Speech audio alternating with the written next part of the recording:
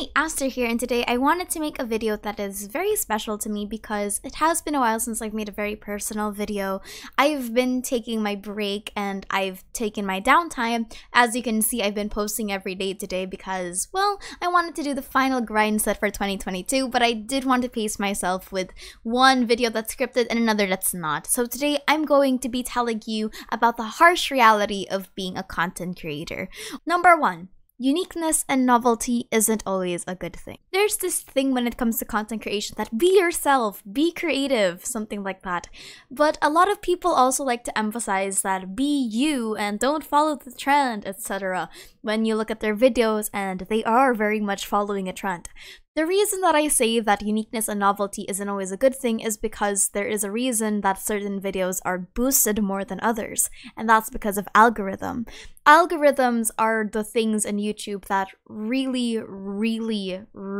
dictate how your community is built and what kind of things people will watch you for.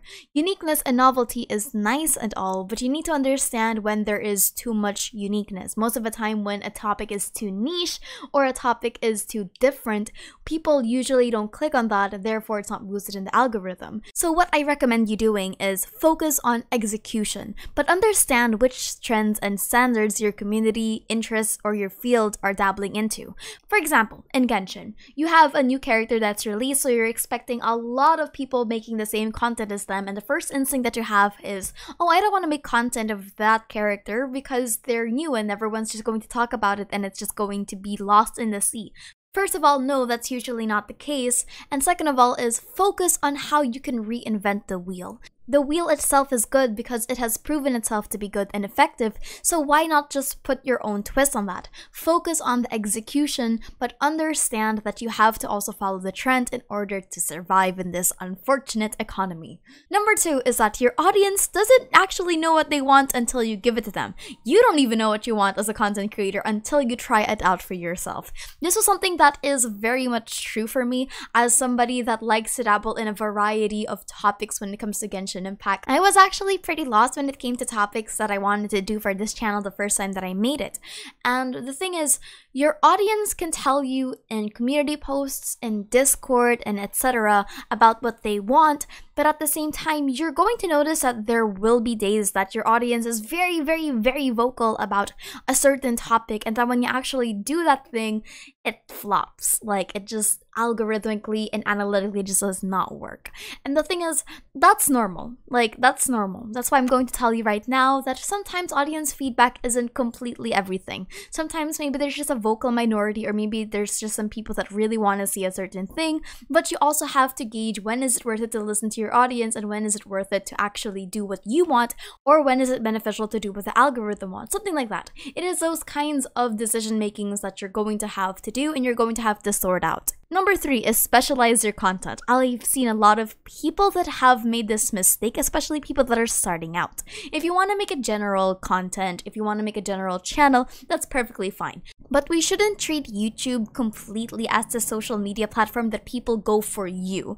People tend to immediately leave a channel that they thought was posting one thing, started posting another. That's just a reality of life. For example, I tried to post Dungeons & Dragons content without making the actual effort to assimilate my audience into Dungeons & Dragons, and that video just flopped because I didn't have the foresight to go, wait, you people aren't here for Dungeons & Dragons. So specialize your content and then focus on that specialization to make that better. It's actually much easier if you just do it like that instead of a completely general thing, because one is you're going to lose yourself eventually in your content once you have too much of everything, and two is that channels that are jack of all trades are usually bent on personality, and most of the time when you're new, you're not going to have that backbone at the moment of a community that's willing to sit through on anything that you do, like anything that you post. So start with specialization and then slowly transcend into a general topic of interest that you. Number 4 is know how to do your taxes and what are the tax laws in your country. This was something that completely blindsided me when I was making content creation. I got monetized after a few months of content creation, and I was so confused on why it needed my tax information so much. So I'm just going to put that out there for anyone that wants to start content creation. There is a lot of math that's going on in the background, especially if you're the kind of people that have a lot of props, purchases, expenses. You're going to need to understand the tax laws of your country and when to file them. So please, just a heads up, if you're young, if you want to go into content creation, it's not all just putting on a camera and then talking in front of it and then expecting it to blow up. There's actual logistics that's happening in the background, and I cannot warn you enough to be careful of the logistics and the legal stuff that's happening in the background of any kind of content creation. Alright? Number 6, pay attention to your analytics. Pay attention to which videos do well and which videos don't. So whenever you're a content creator, there's actually some times where you sit down and you just go, I want to make a video about blank. This could be a personal interest, or this could just be something that's popular. Sometimes when a video is out of personal interest, for example, the La Señora video that I just made was out of pure interest entirely without actual trends, I already know that that video is not going to do well. I know that La Señora is a very, very old topic, and I know that not a lot of people are going to like that kind of topic, especially since it's not really a substantive video that's showing anything new. Like, it's not a theory video, it's just a critique.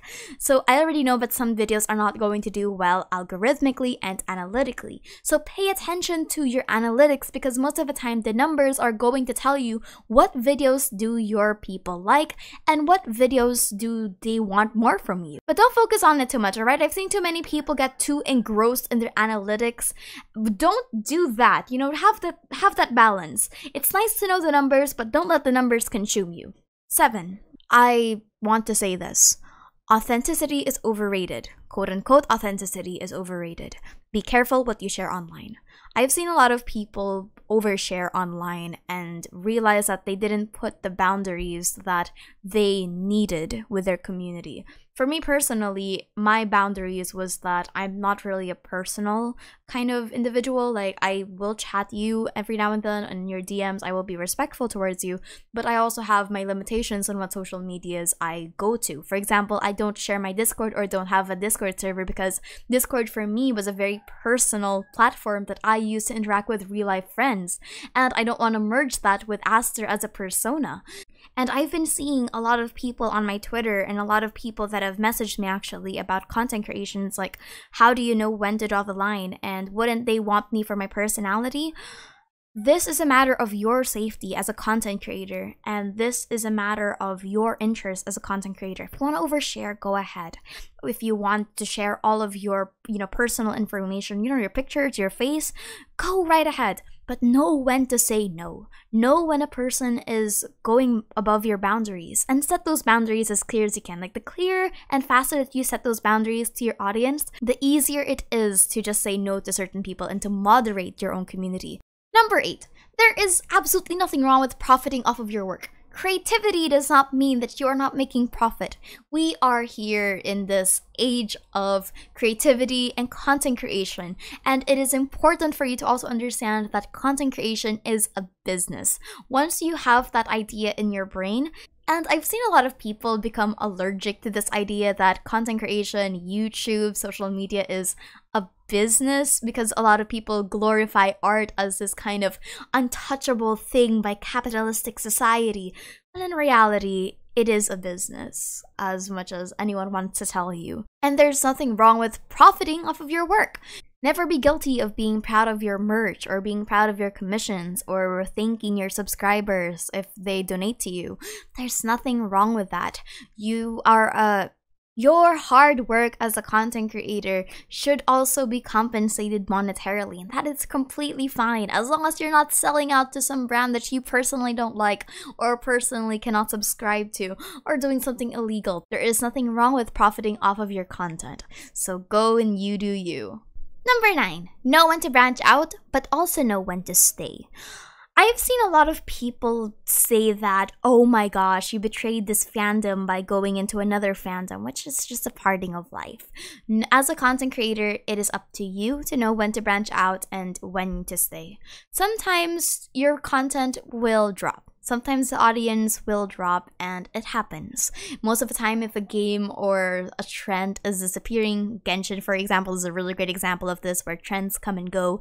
people will stay, people will leave, and it is up to you if you want to also leave or if you want to stay. Some people stay because they like the content that you're making and there's really nothing wrong with the audience not liking them anymore. But some people should also know that if you're not having fun anymore or you think that your channel could be growing much more, you should know when to branch out. This is a very important thing. Let go of the past.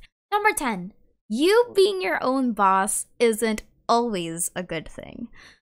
You being your own boss means that you're going to need to put in your work, and most of the time you're going to be working alone.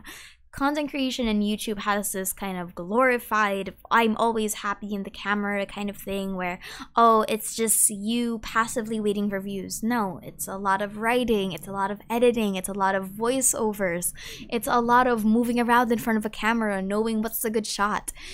If you think that you cannot do that kind of grit, then you're going to need to pace yourself properly. So, what are my final words for content creation? If you want to be a content creator, know the grind, respect the grind, understand that it's not going to be easy, and it's definitely not going to immediately be gratifying. I remember there would just be times where a video just works so well, and then sometimes it just doesn't, and you put in a lot of efforts, and that's fine. It happens. Take the L, move on. Post-editing Aster here, and I actually wanted to put in one final tip. 11. Don't respond to all the comments. I know that there's this kind of air around comment sections like, oh, you're supposed to involve into your community as much as you can, which is a healthy thing. However, know when your limitations is. I know too many people that have read through too many comments and they just left there with the worst kind of feeling. Know when to discern constructive criticism versus just actual douchebags on the internet. You will see the difference. Sometimes people are just unconvincible, sometimes people are just wrong, sometimes you're just wrong, you just gotta take the L and you just gotta say, sorry, I made a mistake. That's fine.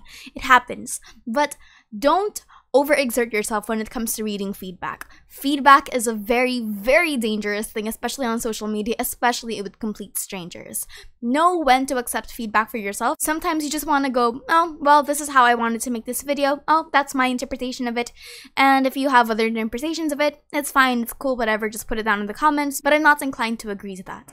It happens. That's how you make fruitful discussions, and that's how you weed out the people that are just bullies or douchebags for no fucking reason. Alright? Choose your battles wisely, and that's perfectly fine. But if you want to make content creation, my biggest tip is just do it. Turn on your camera, turn on your mic, you will improve. Go on a Google Sheet, start writing, and I wish you the best of luck. This is Aster, and thank you so much for chilling with me.